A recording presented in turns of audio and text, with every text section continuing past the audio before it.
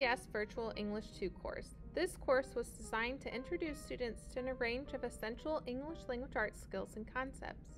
Each module has a different theme and includes unique content and assignments. Students in this course will also explore the connection between themselves and literature.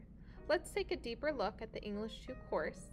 Here is an overview of the course folders. This course starts with an introduction page. The course introduction page begins with the teacher's contact information. Here you will find what is needed to contact your teacher if you need help with the course. Next is a course description page. Then there is a video to start with the course, which you are currently watching. Additionally, you will have the pacing guides with assignments listed and due dates. It is essential that you remember that the course is self-guided, not self-paced. This means you can work ahead, but must ensure your assignments are turned in on time. We also have course policies listed here. There is a Students with Disabilities statement, Academic Honesty statement, and Digital Citizen statement.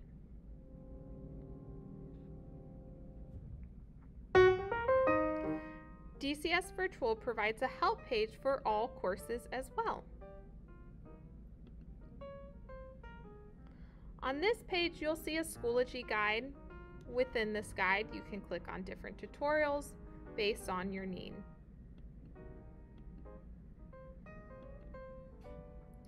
Next, we have a technology section. You will find anything from Schoology for student to tutorials on Google Suites. You are also provided an email address if you need help with Gmail or Schoology.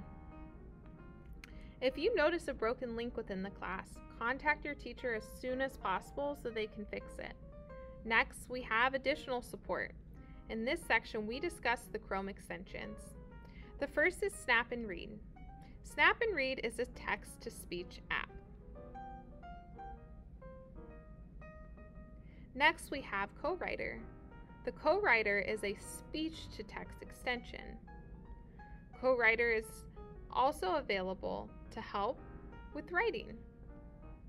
Lastly, we have Columbus Metropolitan Library and Info Ohio. Each course is also provided a dictionary where students can enter key terms to find out more information.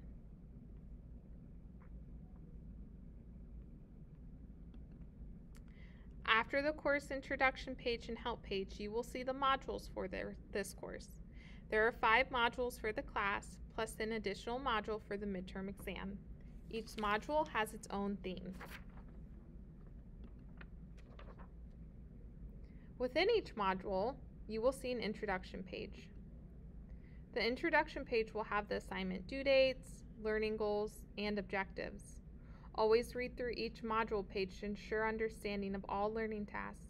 If something needs to be clarified, please reach out to your teacher for assistance.